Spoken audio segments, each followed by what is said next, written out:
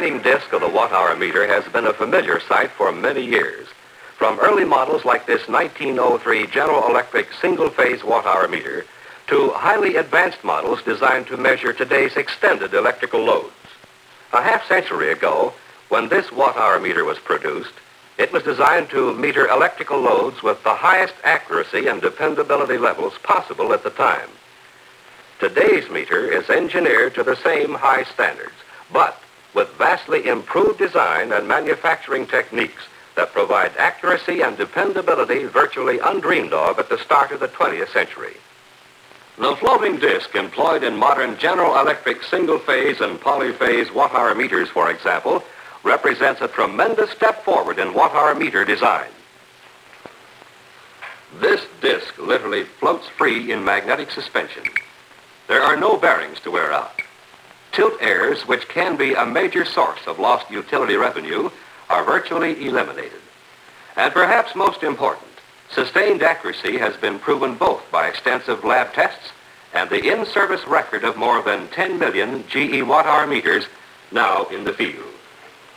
Watt-hour meters, which include the I-50 and I-55 single-phase units, the I-60 Class 200 single-phase watt-hour meters, and the V-60 polyphase meter family. But improved product quality is only a part of the modern watt-hour meter story. Advances in design, engineering, and manufacturing have led to important cost benefits too, so that today you get more meter for your money than ever before. Since World War II, total expenses for raw materials and labor have climbed sharply, yet meter prices have not. In fact, a single-phase meter that cost you 98 cents per kVA in 1954 cost 59 cents in 1956 and is now only 32 cents in the latest Class 200 single-phase meters.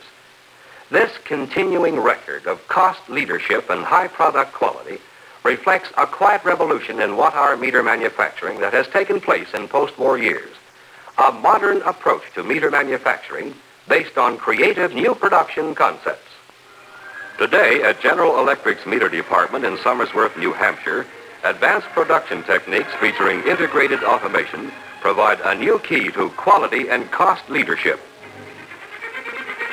Through a continuous program of manufacturing progress, leadership in cost, delivery, and quality becomes an integral part of each General Electric meter.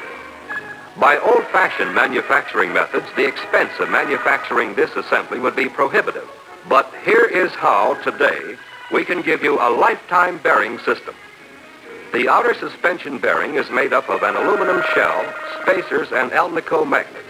In automating the assembly of the outer suspension, we feed 6 parts, 3 spacers, 2 magnets, and the shell.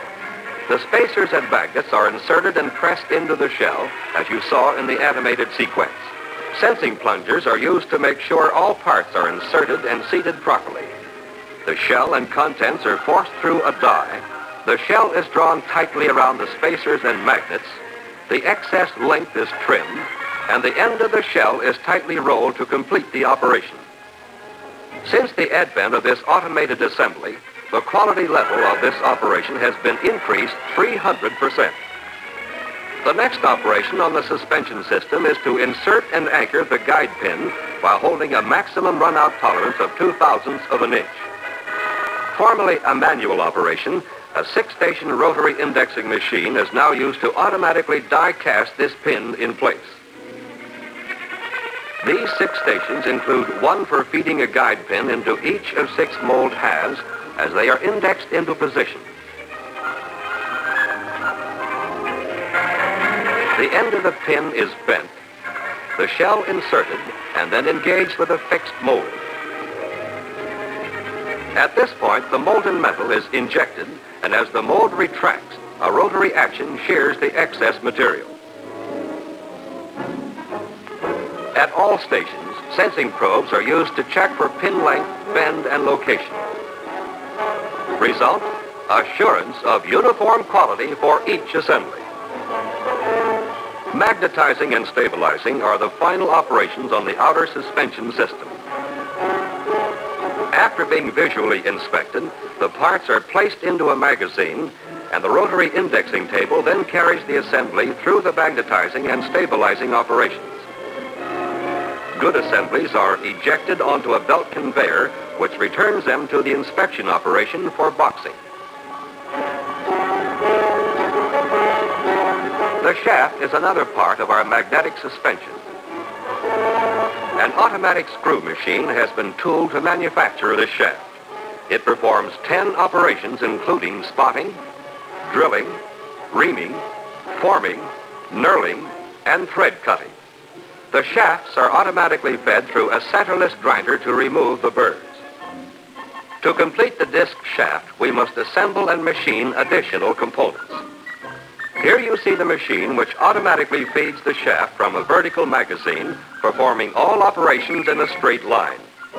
It inserts the graphite bushing, spins to anchor the bushing securely, and countersinks and drills a guide pin hole. Both the countersink and drill are turning at 35,000 RPM.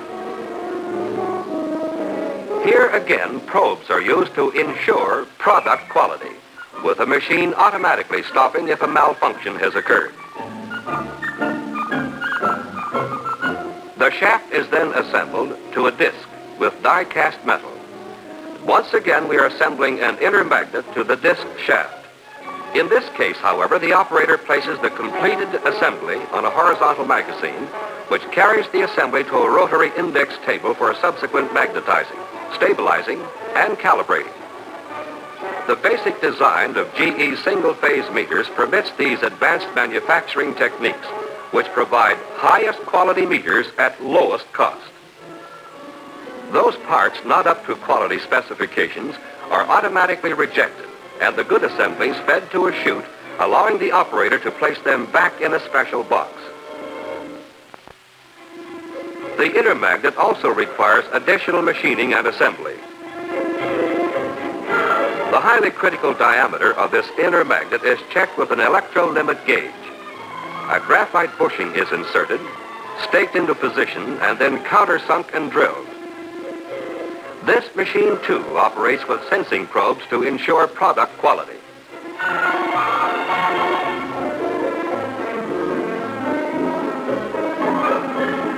The register is the scoreboard for the utility company and its customers. And because of the many and varied ratios, a great many different gears are required. Their proper assembly is of vital importance. These gears were previously inserted in a lathe collet, and the inside diameter machined to a close tolerance. Automatic machines have been designed to receive the same range of collet sizes and a similar range of magazines. They will machine gears at a rate of up to 1,000 an hour to run out tolerances of 2,000th total indicator reading. One more step toward uniformly high quality. A ratio gear and shaft assembly is common to all registers. This machine orients an aluminum shaft, feeding it down the track and into staking position. A friction drive is used to maintain proper pressure on the parts on the track and to ensure that the shaft is in staking position. Two gears are fed into position over the ends of the shaft and staked. After the staking is completed, the assemblies are ejected onto a disposal track where they are automatically checked for proper staking in gears. This track is so designed as to reject the occasional assembly which does not meet quality standards. A great variety of aluminum pinions are produced, first as a screw machine blank and later hobbed. This operation utilizes standard hobbing machines with syntron feeders to orient, feed, and maintain parts in the machine's magazine.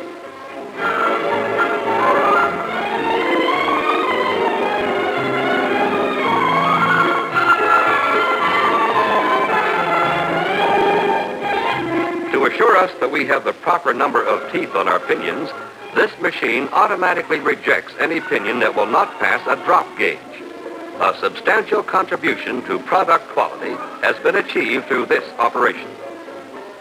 The gear and worm shaft used in the register mechanism requires close tolerances with respect to gear outside diameter, shaft concentricity, and gear location. The hub and gear are die-cast into place by an automatic machine designed and built to ensure greater product quality.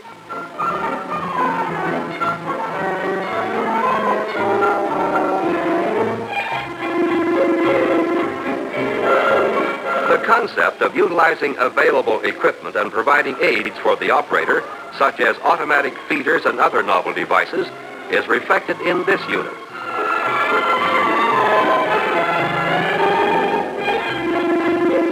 This machine counts out a precise number of laminations, adds a spacer, and inserts 2 rivets to complete the potential coil subassembly.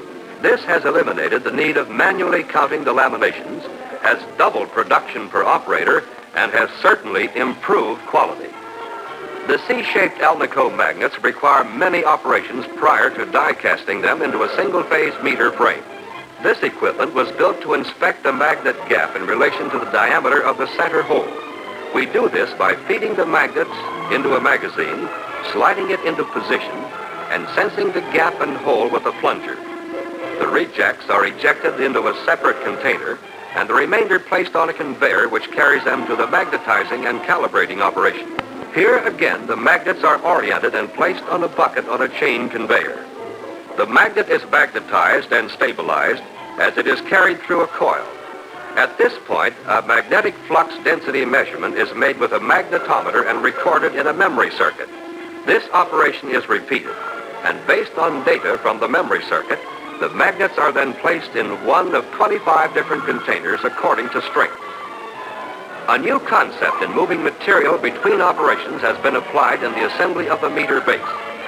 This was formerly a hand feed operation. The entire base assembly is now handled on this single piece of equipment, which offers the ultimate in flexibility while providing completed assemblies of superior quality.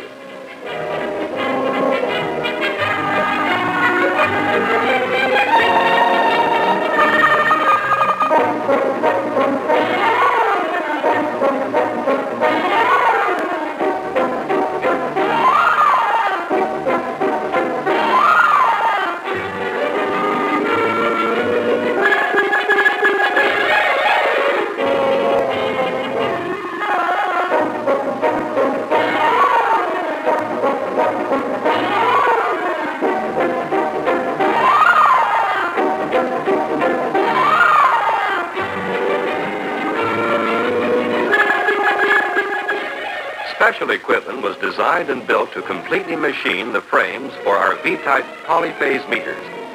In effect, we are drilling and tapping 21 holes in 7 different planes, counterboring 2 holes, milling 4 surfaces, and boring 2 bearing holes, all with sustained accuracy and repeatability. Frames are located and clamped on individual pallets, which are hydraulically transferred to each station, located on pins, and clamped in machining position. The repetitive accuracy of the machine in respect to the drilling and bored hole locations is within plus or minus 1/1000th of an inch.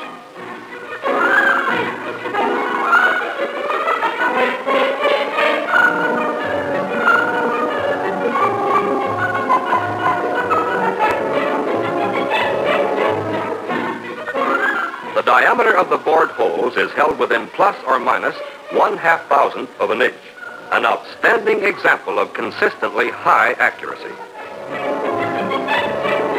Every S-base meter requires a socket. General Electric's operations at Somersworth include the design and manufacture of high-quality sockets, such as this Type S1. Conduit knockouts must be put in the socket after die casting.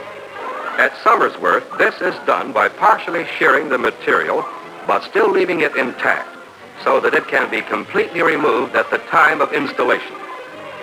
This hydraulic press was designed and built to perform this operation and assure clean break knockouts. In the clamp assembly operation, clamp and screw are joined and a pressure pad staked to the end of the screw.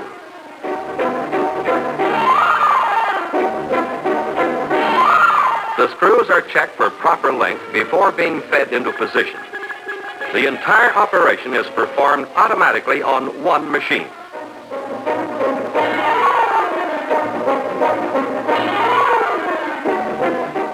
The terminal block assembly consists of 6 parts: a block, terminal clip, nut, bracket, strap, and screw. A unique automatic machine produces either a right or left-hand subassembly and then transfers it to the next position where it is assembled to the terminal block and anchored with a lock washer type nut.